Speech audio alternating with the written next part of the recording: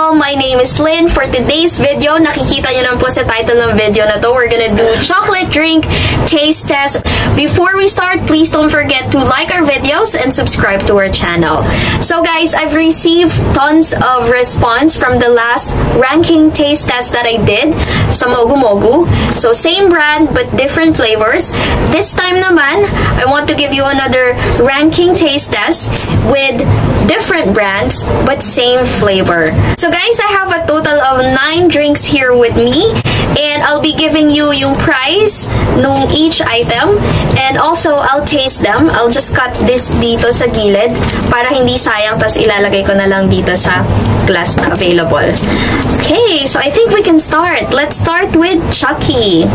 Alright, so ito po si Chucky. Almost everyone knows at nakatikim na ng Chucky. I bought all of the items here in Mercury. This is for 19 pesos. So ayan, minuksan ko na siya. Let's try to pour it in. So ito po siya. Ayan yung color niya. Ayan.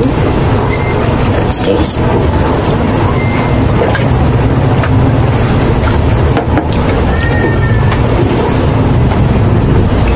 Hindi ito yung Chucky flavor na familiar ako. Fan ako ng Chucky ever since. And I remember the taste na mas chocolatey siya compare sa na taste ko right now. I feel like it has something to do with what I did before ko siya ininom. Hindi ko siya shinake eh. So, I'll try to shake yung susunod na drinks natin, pero hindi siya chocolatey for me. So, I think I'll put it here. Siguro sa third. Ayan. Ayan. Right. So, for the next one, I'll try ito. Zesto Choco Chocolate Milk Drink. Ayan. Ay, naku, tumapon. Okay. So, guys, tumapon siya sa akin. Tumapon siya. And actually, I think that's a good thing. Ibig sabihin lang po is, pulo talaga siya. And it's not fooling us. This one is for 250 ml. Mas marami siya compared dun sa Chucky. Chucky is only 180 ml. So, let me see the price. Nabasa din po yung price niya. This is for 20 pesos and 75 cents. Let me show you. Ayan, 20 pesos and 75 cents, guys. I think mas sulit kapag ito binili mo. Now, the question is, masarap pa siya? Ay, hindi ko rin siya na-shake. So, I think hindi na talaga ako mag-shake, guys. Para fair naman sa ibang laban. And dito mo talaga matitignan kung okay yung mixing ng mga flavors nung chocolate drink na yon. Kasi even if you don't shake it before you drink it, you should be able to taste, you know, yung chocolatey drink.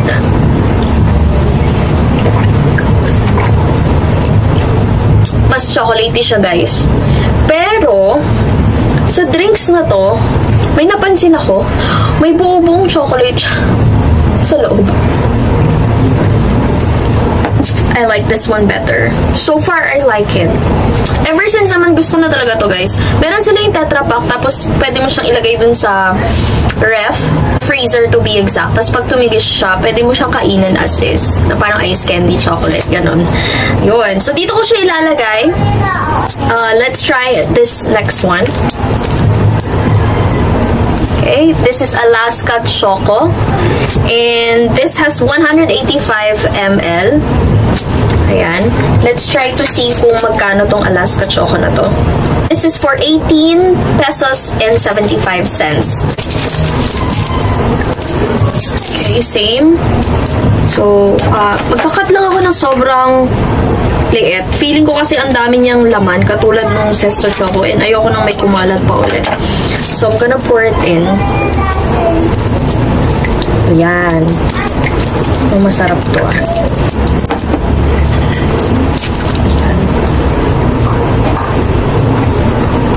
Ito siya.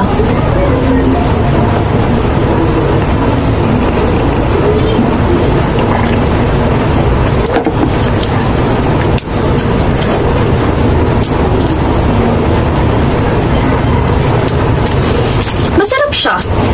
Mas masarap siya kaysa dun sa Chucky. Ba't ganon? I was expecting that this is going to win. I'm gonna put it here siguro sa 4th place. Now, this Alaska drink could still go up or could still move down. We'll see as we progress with this taste test. So, next one, let's try naman po yung Vitamilk. Ayan. So, double choco shake, and this is 250 ml.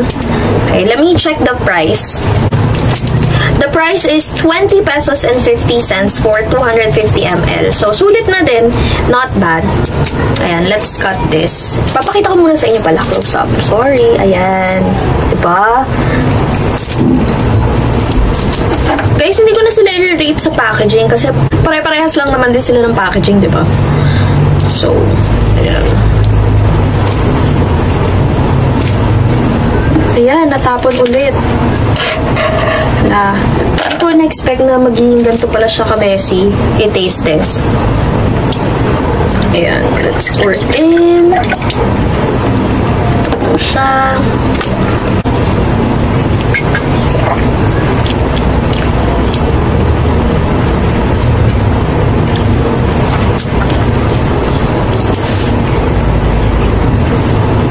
Since this is a soy milk drink, after tasting yung chocolate flavor, you would taste something else. Probably it's because soy milk drink siya. Pero in fairness, masarap siya. Sobra. So I'll put it dito sa second. Sa second natin. So far have tasted this. Pinaka masarap for me right now is itong Zesto Choco. Second is yung Vitamilk.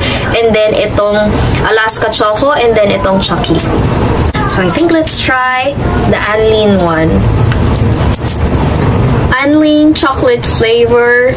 And I think besides this being chocolate drink, may something else pa siya. Diba? Hindi ko po alam. Parang sa buto, ganon, diba? Yung Anlin. Yun ang alam ko Hindi ko na binasa. Ooh! I forgot to show you.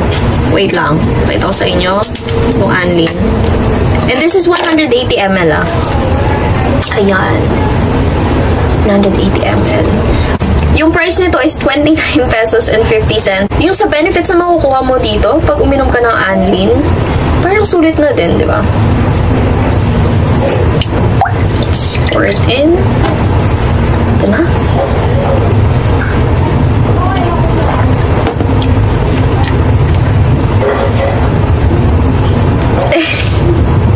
Hindi ko alam, guys. I don't know. I'm going to put it after Chucky. Alright, so far update lang ulit.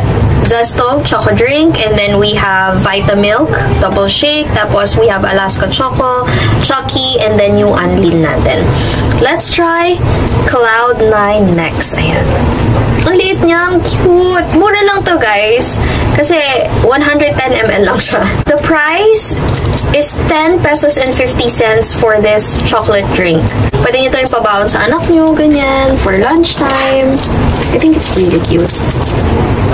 Ewan ko kung nakita nyo yung magulo dito sa likod ng mga inumin. Kasi guys, natatapon siya every time na binubuksan ko siya this way.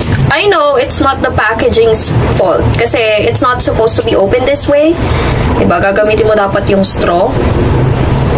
Pero I'm doing it this way para hindi sayang yung inumin. Yung Anlin, bibigay ko pa yan sa mom ko. Kailangan niya yan. So, shout out sa mama ko may sakit. So, ayan, Cloud9. Let's try.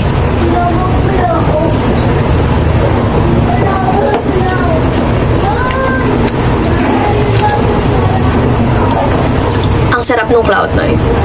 Lasang Cloud9. Yung mga hindi pa nakakatikim ng Cloud9, bili po kayo ng Cloud9. Ito po yun. Parang Cloud9 na ginawang drinks. And I love it. Ang galing nila. Ang galing nila. So, lagay natin siya dito. Sa una.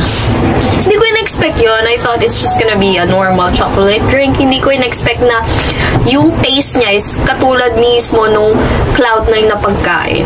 Good job to them. Alright, so let's move on to Magnolia Chocolate. So the camera is moving and I'm also moving kasi nasa top bunk po ako. So pag may gumalaw sa bottom bunk, since luma na po yung kama namin, gagalaw din ako. So please bear with me. Ayan. So ito po, chocolate from Magnolia. Ayan, ang entry ni Magnolia. Tingnan natin kung masarap ang entry niya. Wait lang, habang chinecheck ko at binubuksan ko to, okay, bigay ko sa inyo yung price niya. This is 23 pesos and 75 cents. And ayan, open na siya. Let's see kung ilang ml to. Wala, nasan ka na? Magpakita ka. Okay guys, so hindi ko mahanap. Bakit wala?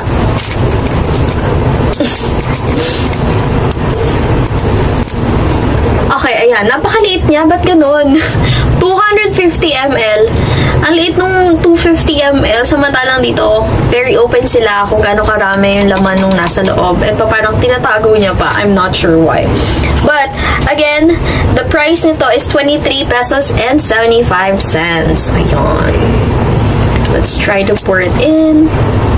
Guys, yung kapatid ko, gustong-gusto niya nagte-taste test ako kasi sa kanya yung mga leftover na drinks. Ayan. So, shoutout sa sister ko. Hi, sis!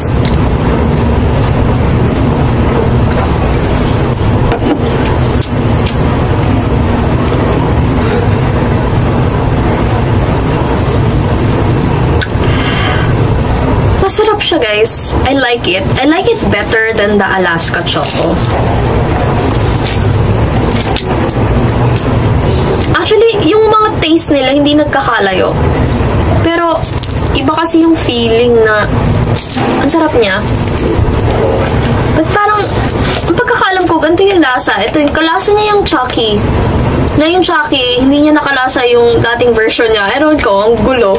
So far, yung first natin, yung Cloud9, tapos we have Choco, and then we have Vitamilk, and then yung Magnolia, and then Alaska. Tapos, dalawa na lang hindi ko pa na-taste, which is yung Milk Magic natin, a chocolate milk drink, and also yung Milo natin.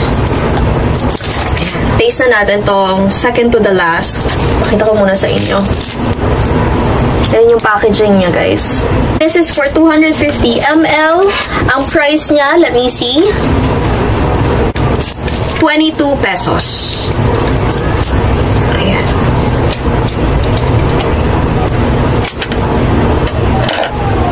Ayan, open na. Kalat, sobra. Ayan. Let's see.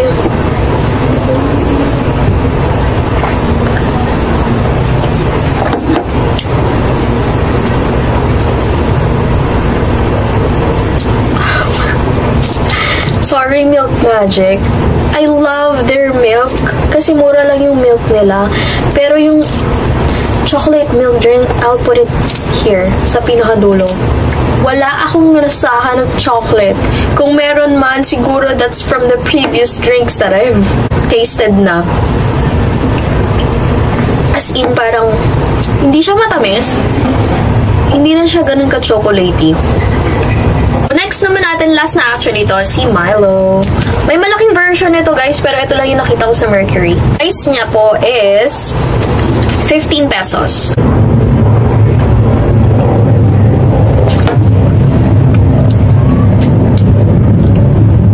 Lasa siyang Milo. If nakatikim na kayo ng Milo, sure ako dyan, alam niyo na yung lasa nito. Lasang Milo talaga. Kahit takpan to or palitan ng packaging, basta pag pinainom sa inyo, alam niyo agad na Milo to. So, ayan. So, I think I'll put it here. I love it. Yung dalawang contender natin na maliit, si Cloud9 at si Milo, nasa top 3. So, ayun na, guys. So, ito na yung final ranking natin. If you have a different ranking from mine, okay lang, please comment down below kung ano yung gusto nyo dito sa tinaste natin today. And comment down below as well if you want me to do another taste test para sa ibang drinks or ibang food para magawa natin. Ayun lang. So, guys, Cloud9 yung una ko.